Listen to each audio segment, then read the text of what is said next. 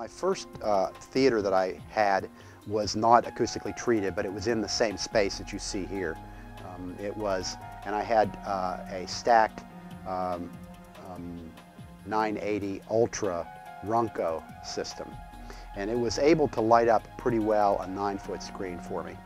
And it was in the days really where the digital projectors just weren't up to the quality of CRT. In fact, it wasn't even close. And from there, I then renovated the room into the room that you see here, but using two stacked G90 Sony projectors. They were higher resolution, higher light output projectors, and I went to an 11-foot screen at that point, still 16:9 aspect ratio. And from there, 4.5 years ago, I made the decision to go to a digital projector and get the CRTs out of the room. And the idea was basically I could get a much larger screen, a lot more dynamics with the light output capability. It had all the resolution that I would want with uniformity across the screen that CRTs couldn't compete with. And also it allowed me to have the scope aspect ratio screen that I have now, the 14-foot Vista scope. And it has enough light output also to be able to light up that screen at about 20-foot Lamberts. So it also allowed me to get the CRTs out of the room, so it really opened up the look of the room. So now, where I had CRTs on the ceiling before, which took up quite a bit of space, although it did look nice, it didn't look nearly as nice as the clean look that we have now. And now the projector is behind the room in a separate projection room, firing through the port that you see there. You can see through the port, in front of the primary lens on the projector is an ISCO 3 anamorphic lens. And the anamorphic lens actually allows one to stretch the image on the 16:9 chip and utilize the entire chip when you do it. So there's no zooming or loss of pixels this way. And the ISCO 3 is certainly, if not the pinnacle, it is one of the best anamorphic lenses available. And it's on a sled which is motorized and works with the remote. So when I hit on the remote that I want to be in a 2:3:5 or a scope aspect ratio, the projector will stretch the image to fill the chip, and then the anamorphic lens will re-stretch the image out to the screen. And I'm going to show you how that works. Okay, so when I go to a scope aspect ratio film, the lens moves in automatically on the motorized slide. It's called a CineSlide, and it's probably one of the nicer units available. Scott Horton designed and built it. And it is really just a wonderful thing because the lens moves in just, as you can see, in about a second and a half. Again, anamorphic lenses really allow one to utilize and maximize the resolution of the projector and the light output of the projector compared to any other technique of 2:3:5 aspect ratio projection.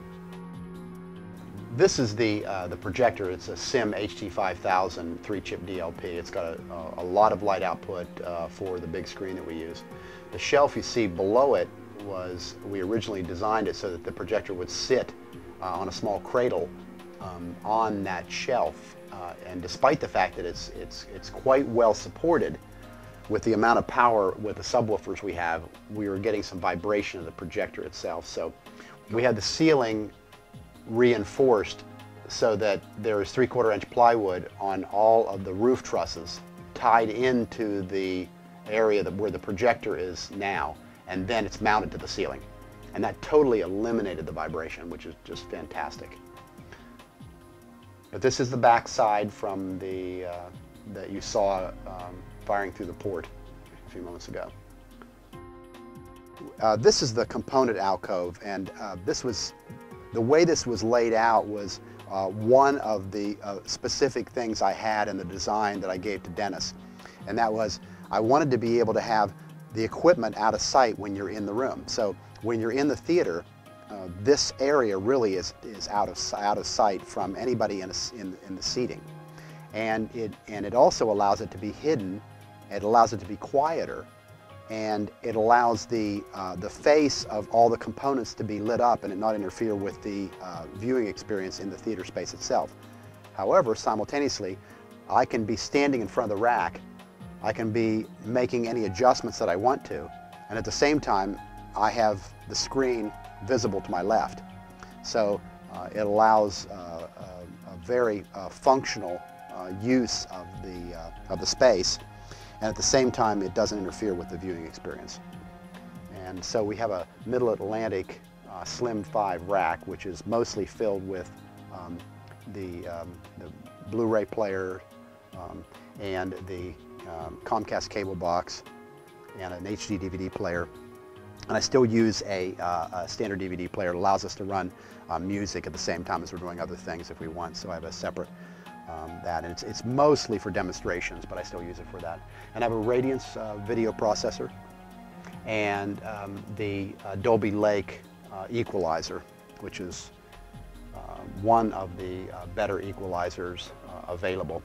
And it's really makes the room sound fantastic. It does require a lot of work for setup, and it's done mostly in a manual way, not an automatic or computerized way. And Mark Seaton set that up for me as well. And then in the bottom of the rack is the amplifiers for the subwoofers, the in-wall subwoofers, as well as the surround speakers. Behind me is the bulk of my software. I have another section of run over in my projection room with some shelves, but the bulk of my software is here.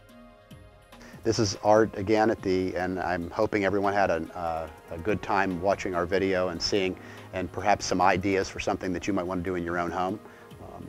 And this is how I found a lot of the ideas myself, so I hope you enjoyed what we did.